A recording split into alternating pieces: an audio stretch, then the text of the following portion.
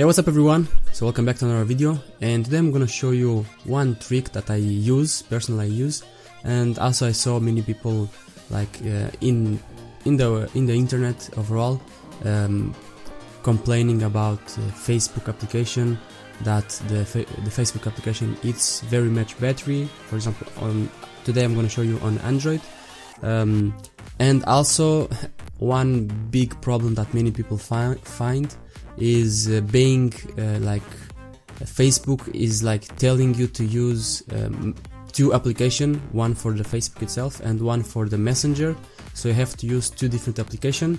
But today I'm gonna show you one application that with this application you can save battery, and also you can use Messenger or Facebook in only this application, and this application is Swipe.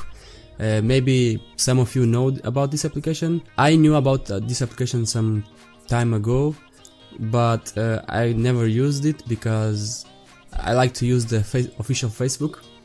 But this Swipe application, it's quite good and actually saves so much battery.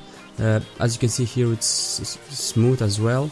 Of course, it's not like so open like on the official Facebook, but as you can see, if you swipe down, it will refresh like on the official Facebook. Let's see if it will play a video.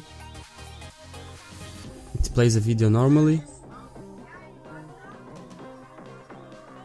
Yeah, he got some for you, he got some. As you can see, it plays video normally. You have comments, likes, and you also have these new emojis. Not emojis, but the smiles. Which many applications for Facebook doesn't have this, only have like the like count, and that's it. Have share, comment, like, and then you can swipe on the right, or you can press here, swipe friend requests, notifications, and then your profile. It loads a bit, but how this application, it's mainly for save battery if you use Facebook many times during the day. As you can see here, it have all your settings, and then also if you press on the messaging, it goes into the messaging. It doesn't open like a secondary application like Facebook tells you to do, and then you just open a message to someone and test, and you can also put here the smiles you want from Facebook, and then you can also send a picture to him. Let's send the picture just now and you can here create new message, new group, see other messages, and so on. And then you also you have here that like it shows the icon from the people. Let's see the settings, what it has: reload all tabs, my timeline, pokes, chat friends, blah blah blah. Let's see settings. In the settings also have here some like enable messaging, get the notifications from messages, and so on.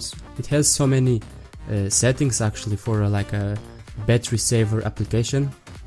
Where is it? Night theme mode. You can also customize the theme Facebook.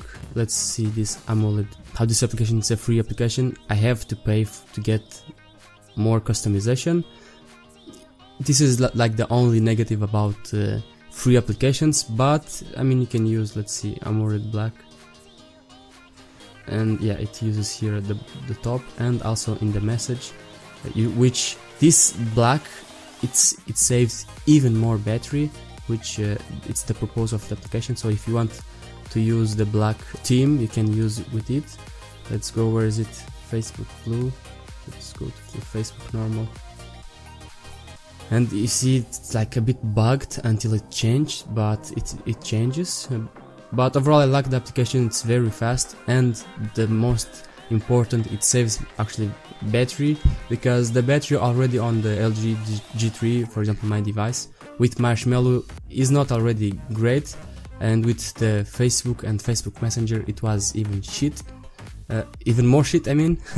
But with this one, if you use Facebook during the day many times, it will save you some battery. You can see here in the friend requests, suggestions, search, requests, contacts, browse, etc, etc. I'm not gonna show you all the settings from the application, but overall, if you want to save battery and or if you don't want to use two applications for like one task, because browsing Facebook or messaging someone, you can with official Facebook you have to use two applications, but with this one you have to use only one application, and also it's very small, the applications, it's like a few megabytes. So yeah, it saves battery, saves space, and also saves time to not use two different applications.